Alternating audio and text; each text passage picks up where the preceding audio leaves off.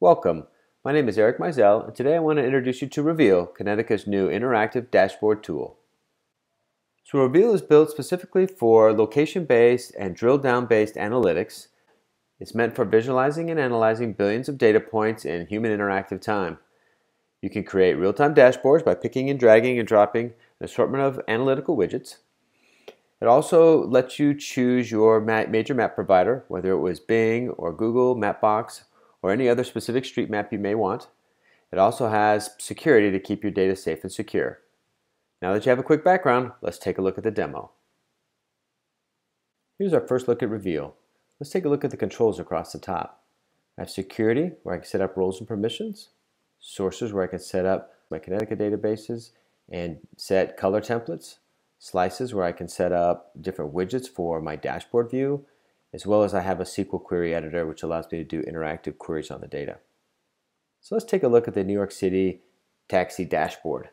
As you can see, it renders in about a second. There's 1.1 billion rows of data that makes up this dashboard. Taking a look at the controls here, I've got ability to move my charts around. I can edit a chart, so I might change the title. I can explore the chart, and I can actually remove the chart from the dashboard. Over here on the right, I can refresh the entire dashboard. I can add a new widget to the dashboard and actually set a refresh interval if I had a real-time data stream. And if I take a look at the additional controls here, I've got different filter criteria, expressions. I've got a map for location-based analytics, timeline, data browser, and pre-aggregated histograms and the like. Now we're ready to do some location-based analytics. So let's take a look down at Manhattan. Let's say we want to look at all the cabs in the lower Manhattan area. So I can put a geospatial filter on, which again you can see refreshes the entire dashboard. Now I can actually take a look at average cost per mile, which you can see is very different by vendor. And potentially let's take a look at only credit card based transactions.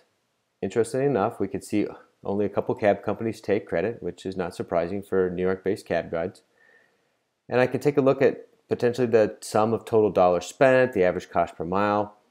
What if I want to take that same filter and I wanted to move it to a different location on the map? I can hit the select and I can click and drag to a different area on the map, and it'll actually reapply my filter to a different location. And as you can see here, the sum of total dollars spent has gone up significantly, and so has the average cost per mile. So it's a nice way to do location-based analytics by moving my filters around a map. So let's say I also wanted to go and do some additional work. Let's go grab only cabs that had 2 riders in them. And maybe from here I want to go and actually explore the data further and export it. We wanted to take it into a pivot chart in Excel or something to that effect. I can do the export here in Reveal. Once I'm done, I can go back and I can actually go back and take a look at my dashboard. Maybe I want to remove one of the filters for type. Maybe I want to apply a new filter for a time window. So I click and drag, and I can actually apply a time-based filter. So as you can see, we've had a very interactive experience using Reveal, where I can do location-based analytics in interactive human time. I hope you found this demo useful. For more information, please visit us at kinetica.com.